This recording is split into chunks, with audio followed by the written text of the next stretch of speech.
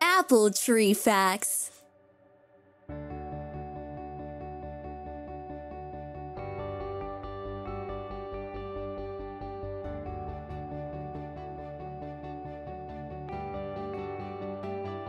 Did you know there are more than 7,500 different types of apples grown on apple trees throughout the world? Scientists who have studied historical documents believe that apples first came from Asia and the Middle East. Today, China grows the most apples in the world, followed by the United States, Turkey, Poland, and Italy. Apple trees are a plant in the rose family. Other rose plants include the rose flower, strawberries, plums, pears, raspberries, peaches, and cherries. Apple trees, like most rose plants, mainly grow in the northern hemisphere. From when an apple tree is first planted, it takes about 5 to 7 years to grow an apple tree that will produce apples.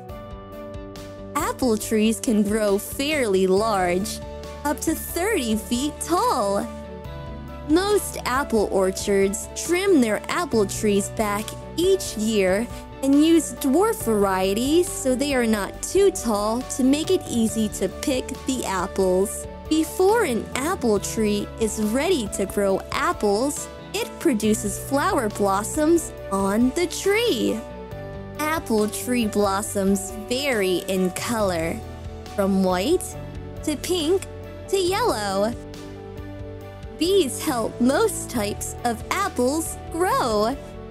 Bees land on the apple blossoms to collect the nectar inside. When they land, they also pick up pollen on their feet and body. When they fly to another apple tree blossom to collect more nectar, some of the pollen falls off. Pollen from a separate apple tree is what is needed to start making an apple.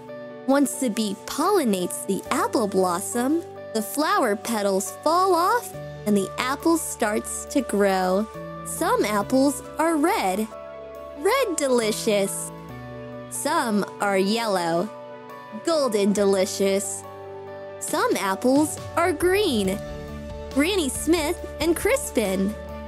Many apples have a mixture of colors, like Gala, Fuji, and Honey Crisp. Apple trees can live as long as 100 years or longer when they are not damaged by people, animals, or weather. Apples have different flavors, from tart to very sweet.